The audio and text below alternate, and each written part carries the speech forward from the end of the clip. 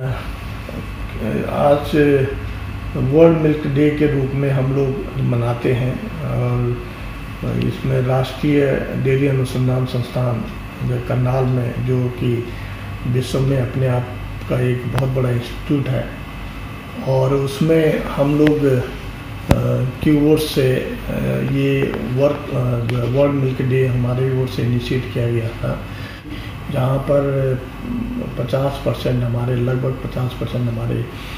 Vegetarian लोग हैं। उनको दूध ही एक सोर्स है जिसकी जो हमें एनिमल प्रोटीन देता है, और हमारे शरीर के लिए एनिमल प्रोटीन का होना बड़ी आवश्यक माना गया है। तो इस वेबिनार में उनका जो टॉपिक हमने उनको दिया था, दी saga of artificial insemination in Indian dairy. इसका मतलब ये हुआ कि जो जितने भी जो EI जिसे हम टीकाकरण भी बोलते हैं,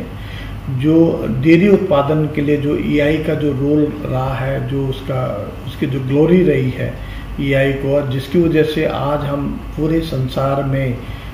मिल्क प्रोड्यूसिंग जितने भी कंट्री है उसमें सबसे आगे है, अग्रणीय है। आज की दिन हमारा 147 मिलियन टन दूध पैदा हो रहा है, जो कि सबसे ऊपरी है। और ये तब हो पाया है कि जब हमारे आर्टिफिशियल इंसेमिनेशन प्रोग्राम हमने हिंदुस्तान में चलाया। मैं आपको एक बात और कहूँगा कि NDRI में ही सबसे पहला आर्टिफिशियल इंसेमिनेशन हुआ था हिंदुस्तान में, जो उसमें बेंगलोर में जब NDRI था तब ये हुआ था। और NDRI की वजह से जो हमारा सीमन का जो हमने जिसके लिए हमने प्रोटोकॉल फिक्स किया और उसके जितने भी हैं टेक्नोलॉजी को हमने विकसित किया, और आज लगभग 30% हमारी जो है जानवर हैं, जिसमें गाय भैंस है, वो EI से हो रहा है, और जिसकी वजह से आज हम मिल्क प्रोड्यूसिंग जो